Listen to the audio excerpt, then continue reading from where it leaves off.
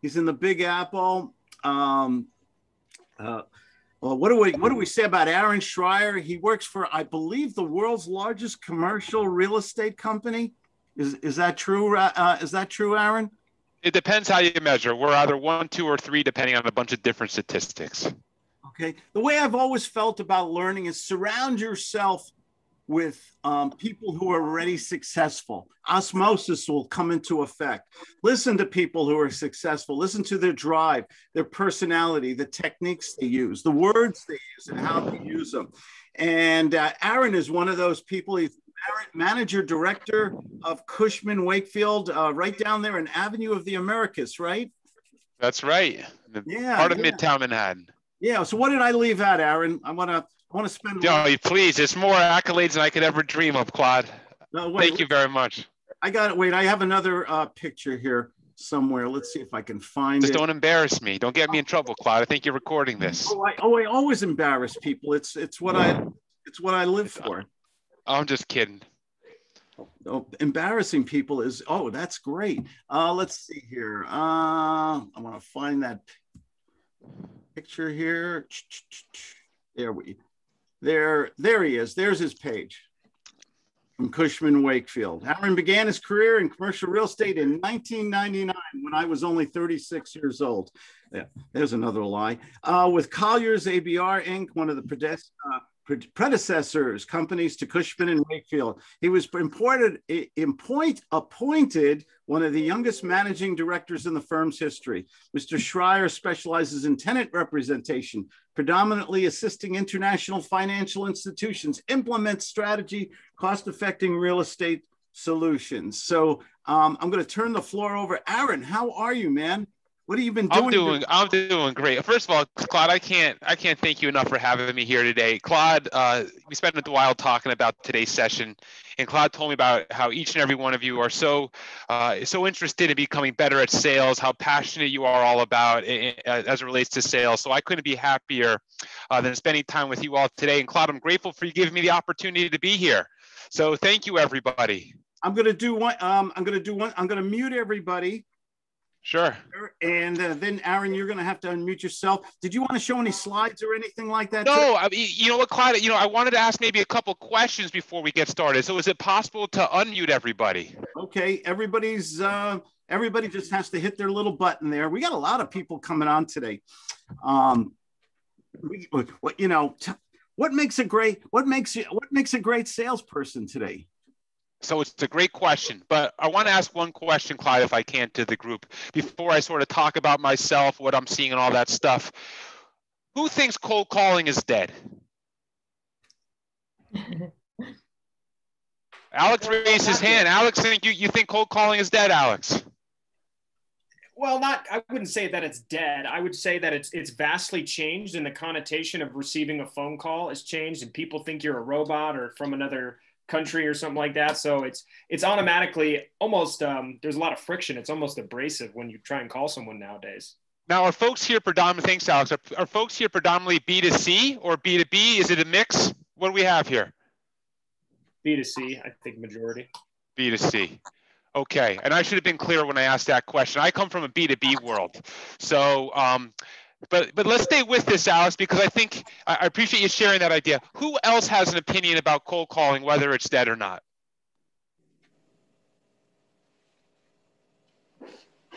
Marnie, go ahead. We're having a lot of luck with it. I don't think it's dead. I just think it's miserable work. Miserable work. Okay, yeah. Interesting. Like I don't mind maybe hiring somebody to do that, I suppose. But I tried it before. I was hating life. Hating life. Okay. My mom said, don't talk to strangers. Okay. Okay. All right. Well, Marty, thanks for that. Someone said something before about something that positive around cold calling. Is that what I heard? Yeah, I did, Alex. Dave, we're having a lot of luck with it. Oh, great. Tell me about it. I did hire some help for that. They're working on a commission, and they just set appointments, and it tees me up. to talk the details and actually conduct the sale. And it works really well. Wonderful. And what do you do, Dave, exactly? So we're marketing to distressed sellers. Got it. We're offering to buy their home. Got it. So they're calling up folks in any random neighborhood? We have a targeted list. We think they're motivated for 2 or more reasons. Is it safe to say, Dave, that you think you're going to get some business from these cold calls? Definitely. And so what do you, go ahead, please. I was going to say, you know, we've warmed them up with 3 postcards so far, and we've shifted to cold calls. So this is our 4th touch, shooting for getting toward 8 touches, but we're on that path, and the cold calls have helped for sure. Interesting. Wonderful. Well, thanks for sharing. Anyone else where cold calling is a part of their business or think that it's a waste of time? Cold calling is a part of my business. All right, Mr. Cash Offer, let's hear from you. I have a lot of success with cold calling. Okay. I'm not afraid. You know, Claude taught me not to treat the phone like a cactus. And, you know, I have a lot of success with cold calls. I do. Majority of my deals come through cold calling, and I send out other marketing. But if I put it up on an analysis sheet, I would say over 80% of those come from cold calling. Wow.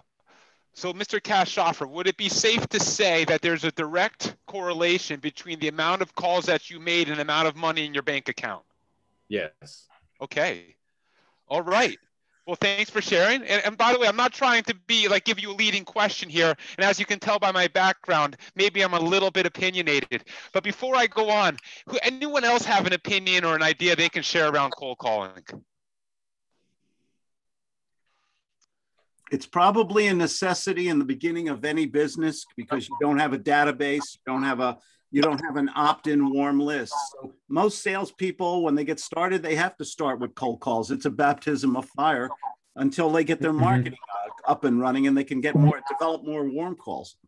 I think that's right. I think that's right. So I got a statistic for today, Claude, I want to share with the group. And this is what it says. And again, this is from a B2B world.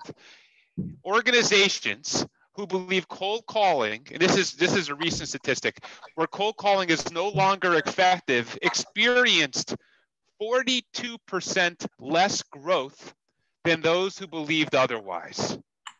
Mm-hmm. So just really quick, I wanted that to be sort of an entree into this discussion today about the importance of laying it all out there, because I can guarantee you that each and every one of you probably would not be on this call today if you did not believe in yourself and your ability to get more business.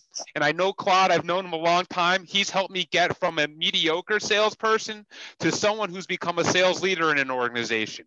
And there's certain things that Claude has taught me through the years that I impart on my 75 plus brokers who report up to me. That is no question changing the way that not only the amount of money that they're making, but how they believe in themselves. And it all starts with a willingness to want to grow and learn. I don't care if you're 25 or you're 100, right? You have to have that constant desire to want to learn and grow. And quite honestly, if I could tell you like the secret why I love sales, it really comes down to this: creativity, right? Well, yes. I love, like, if you ask me, sure, I love dealing with people. Obviously, you know, you can probably tell I'm a people person, but I love the creativity of it. It's so much fun. And I love how technology changes. I love disruption.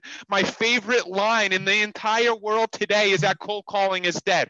Who knows why that's my favorite line in the world today? Who can take a guess why that's my favorite line in the world of sales today? Because other people aren't doing it. That's right.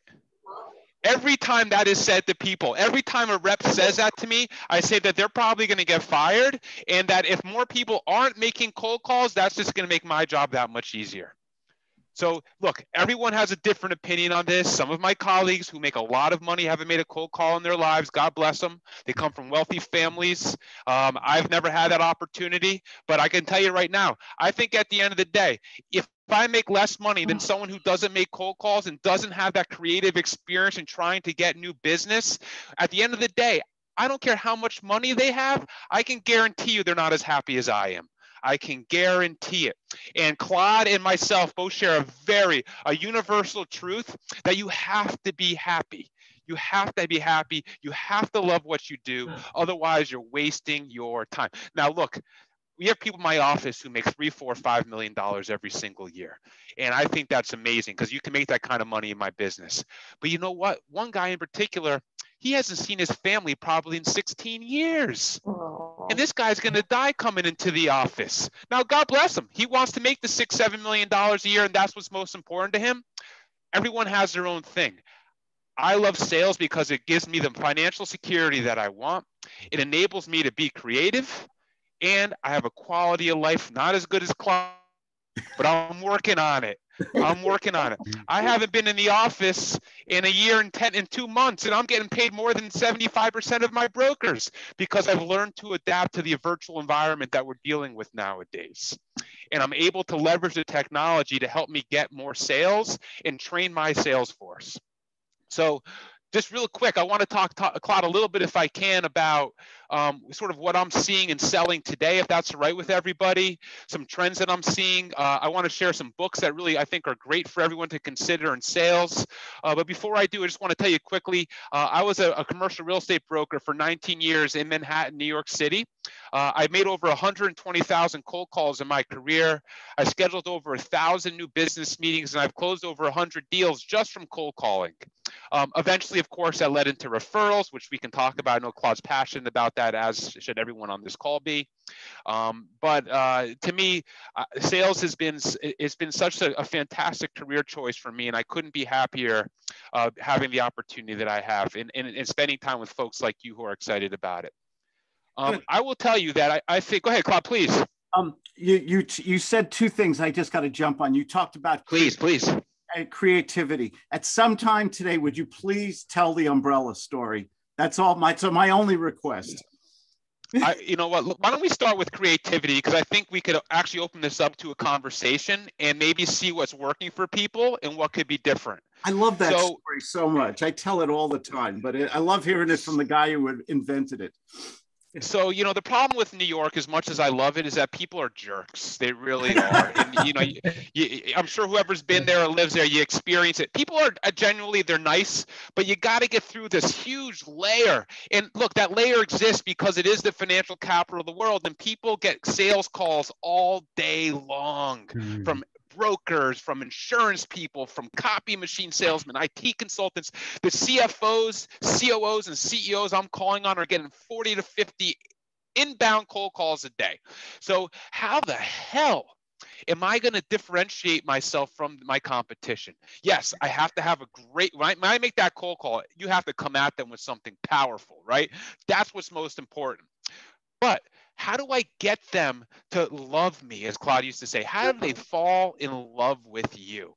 And to me, this is also creativity and having the prospect fall in love with you are some of the most important components of the sales process. So personally speaking, and this is what Claude was alluding to, what I would do with basically anyone, you have to understand in my business, commercial real estate brokerage, is anyone familiar with commercial real estate brokerage? Does anyone have any friends or colleagues in that business? So, you know, we basically represent companies and huge landlords, helping them lease office space. We negotiate lease contracts that are 5, 10, 15 years in length.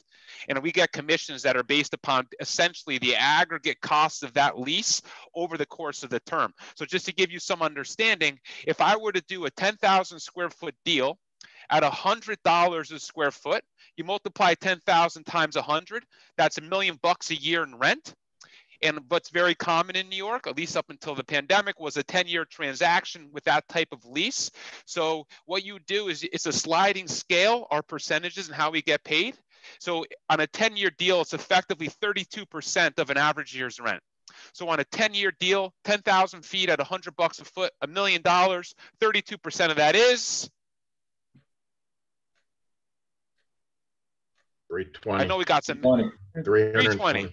So we get $320,000 commission for a deal like that. And in a market that's 450 million square feet, there's a lot of transactions out there like that. And they're not easy to get though. But I say that to you, why? Because if you did a smaller deal, 5,000 feet, it would be $160,000. And I don't know about you, but New York's really expensive. A lot of taxes in New York, and it's only getting more expensive. So you got to do a lot of deals. But I'm saying that because those deals are important, and you got to do whatever you got to do to win that business. Now, to what Claude was saying about the umbrellas. Broker A, okay? You got one broker, email, maybe a voicemail if they're not too chicken shit to pick up the phone. Okay, that's broker A. Broker B, cold call, voicemail, email, conversation. Try to get the meeting, but you can't because they said they're really busy or blah, blah, blah. We'll talk about guts in a minute, Claude, but let's just assume you don't get the meeting, but you're in this prospect's head. You got broker A who's doing the email connectivity. You got broker B who had the convo with the prospect, right? You're in the prospect's head, okay? What does the average broker do then? Well, the average broker will call that tenant up again and prospect again another 2 to 3 months, like the prospect said, and hope for the best. Well, what we try to do, and this is what Claude was getting at, is, okay, I had that conversation with the prospect.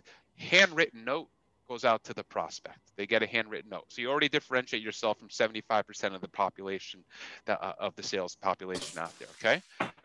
10 days later, pouring rain. Prospect gets to work. They're pissed off at the world. They got into a fight with their wife or their husband. The kids are pains in the asses. They get to work. Everyone's yelling at them. But wait a second. They get to their desk, and what's at their desk? A beautiful note with a Cushman & Wakefield golf umbrella. Like, not the shitty little umbrellas, like the real deal. If anyone's played golf, you know, some umbrellas are good and some aren't. We're talking about the high quality material $20 umbrella. Believe it or not, it exists if you buy 100 of them at a time. What is a better feeling when you make a cold call, 3 weeks later, you drop off the umbrella and you get an email from the prospect that says, Aaron, I want to tell you, I've had a real tough day or a tough week. That umbrella made my day. Boom, boom. Maybe you call them up the next day, you call them in 4 days. Chances are you're going to get a coffee meeting with that prospect. Now, I'm not saying that's going to happen every time, but if you do that 50 times, okay, 50 times 20 is $1,000. I don't want to diminish $1,000. That's a lot of money.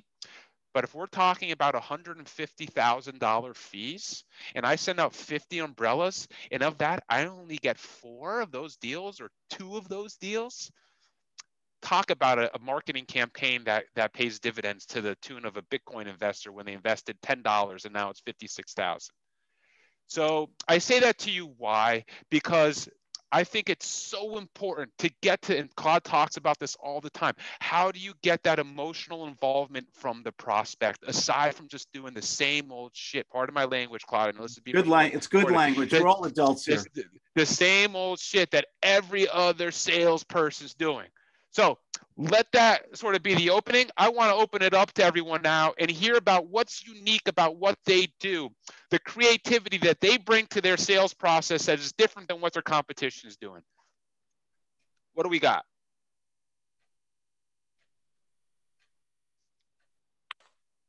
Aaron, I didn't think of myself as that different, I guess, but I guess I do a lot of those one-on-one type visits with some of the local guys here that are kind of big hitters in my real estate realm. And it's able to help me get consulting gigs with them and in turn help me push my name out there without me really trying as hard. And, but I guess there's a book called How to Get a Meeting with Anyone that I learned. And one of the things I did back then was I just started to send them like Christmas stockings because it was an idea from there. And it was just like, hey, and put something in there. And, you know, I'm sure that you're on you've been on Santa's naughty list, but if you want to get on his good list, give me a call. Oh, love that. And I mean, I've been doing joint venture deals with guys for the last 2 years, just off stupid little notes like that. Love that, Brandon. Brandon, where are you calling in from? Phoenix. Great. Love that story. So the holiday gift is what I'm hearing, right? That really that was one of them. I just try to, and I get different. I'm not very original, so I have to steal my ideas from books and stuff like that. So. Brandon, look, that's why we have these conversations, because we're only as original as what the next person can teach us. Question for you, Brandon: how expensive are those stockings? Oh, you can get them And holiday time, you get the little cheap ones for like 10 for $1. Okay. And do you think the prospect cares how much they cost? No, they just thought it was funny. No. They love that shit. They just eat it up. Love that. Who else can share a story like that? Hi, Aaron. I'm Ben. We used to, our openers, which we all started there. We'd open up, we'd have to get 3 questions about potentially selling them our product. And in the middle of it was, by the way, chocolate or peanut? And they go, huh? And what that was is we'd send them a 3-pound bag of M&Ms just for answering those 3 questions. Oh my God. They're not diabetic, okay? Yeah. Oh my gosh, I love that, Ben. That's great. What was the reaction, just out of curiosity? Sometimes we'd say something, always good. Always, I mean, we'd be, they'd be like, oh my God. We go, well, share it, that's too much. Share it, make friends. You strike me as a nuts kind of person. A lot of shtick with M&Ms. I love that. And how much did that cost you, those M&Ms? Oh, we ordered them by the truck ton. It was worth every penny. Yeah. Okay, worth every penny. And what kind of commissions could you get? Were they $5,000, $1,000, $10,000? Yeah, it was ink and toner, business to business. And they had to be spending about $1,000 a month on toner ink. Okay, so in the M&Ms were $10? Yeah, maybe. Yeah, with shipping, sure. Okay, again, everyone talks all the time about these stocks that are crazy and Bitcoin, about these returns on investment. Think about this stuff. Think about the stocking stories, right, that Brandon gave us. Think about the peanuts M&M story that Ben gave us. Who else has something that's worked for them? Or maybe an idea that they're exploring that they want to try out? Aaron? Yes, good morning. Hi, how are you? Is this Dr. Vibe? Hey, good morning. How are you? Outstanding and blessed to be here. Claude, always a pleasure to be in Claude's presence, and he invited me to this. I'm really happy. Even though I'm not in the real estate field, something that I've been doing this year that really works, I've been sending video messages as cold calls. Ah, love that. All right, keep going, Dr. Vibe. You're on a roll. Yeah, so what I've been doing is, so many people are so used to getting email, text message, but when you send and it only takes 30 to 60 seconds, it's personal. The person that's receiving it probably doesn't get that many of those things, and it's personalized to them. And so many people come and say, I love the personal message that you gave me. When can we meet? So it's something that they're not used. So even though I'm not in real estate, and I learned a lot from Claude, he always keeps me creative. That's something that I've tried this year. It's incredibly breaks that ice, gets that first conversation going. Love that. And Dr. Vibe, what do you do? What's your business? I'm a media host. I do media stuff. So I host interviews. Great. Wonderful. And where are you calling in from? Toronto. All right. Hey, look, what's the platform you use for the videos? I use StreamYard. Okay. I got into something called BombBomb. Has anyone heard of BombBomb video before? Mm-hmm. Claude, thank you, Dr. Bob. I love that. Claude, no problem. Claude, when was iJot around, Claude? How many years ago was that? Oh, God, 1942. I don't know. Not that long ago. Like, I was doing these videos with Claude. We used to send these out to prospects probably like 10, 15 years ago. And, people were like shocked by them. And now it's even become more acceptable. And Dr. Bob, how much does that service cost you? $80 a year, unlimited. It's an investment, not an expense. So, and then here's another thing. One of my clients, they bought something from Amazon the other day, and the company that they bought it from, their customer service representatives send a video asking, are you okay with your product? Are there any problems? You can contact me personally. So the video game, that's where everybody is, and it's more personal. More personal. I love that. I'm a huge, huge fan of that. Great one, Dr. Vibe. So what else? Anyone else? I have one more story actually to talk about this relating to bagels. But before I do, I want to open it up to anyone else. This is a great one. And Claude, you haven't heard this one yet, but this just happened recently. Who else has a story? Well, I've absolutely got to get somebody on a phone. And it's a really, really, it's a good deal. It's got a good return. Something that's a little pricey. I'll FedEx him a throwaway cell phone. Steve, say it again. Steve, you asking a question? Yeah, I'll FedEx a throwaway cell phone. A throwaway cell phone? Yeah. And why? What, tell me why. So I'll get the message from FedEx that it's been delivered, and I'll wait 5-10 minutes, and I'll just start ringing the phone, and then ask for the person I want. It always goes to them. Always. So, wow. That is unbelievable. But how expensive is that though? Well, between the cost of FedEx and the throwaway cell phone, at the time, the last time I did it was about 6 months ago. About $30 for the throwaway cell phone, and another $35 for the FedEx. So, that is amazing. I've never heard that before, Steve, in my entire life. Yeah. This is why we have these conversations, because you got 2 ears and 1 mouth for a reason, everybody, right? Would you get that from a spy movie or something? So collect justice on the side, and I went to one of my friends in Brooklyn. So I'm on Long Island. So, great. Yeah. I love that story. That sounds like a New Yorker movie I ever heard. It worked out well. Great. I can share another one that I got from a movie. Go ahead, Brandon. Have you ever seen the movie Hitch? I personally haven't, but go ahead. So Will Smith's in it. It's hilarious. It's in New York, but he tries to get a date with a girl by having a walkie-talkie dropped off, by couriered over. So now what I did, I had one of my employees run over and bring in walkie-talkies to some of the guys that I'm trying to invite to something, and then get a hold of them. And then they thought that was really clever. And then if they invite them, I have them drop something off. If they can't make it, then I have them drop something different off. I love that. So it's kind of like what Steve was saying. Yeah, exactly. I love that. Great. I want to share a quick story about bagels. So I think these types of things are great, not just to warm people up in terms of like cold prospects, but I'll tell you where else they're great. So unfortunately, there's a lot of ambiguity in my business, and that's something we constantly try to fight through with our prospects. They're like, I have a couple years left on my lease, I have another relationship, I'm not ready. Like, we have to fight through that stuff all the time, indecisiveness. And I had one young rep who came up to me. He said, Aaron, I got this hedge fund I'm going after. It's like $175,000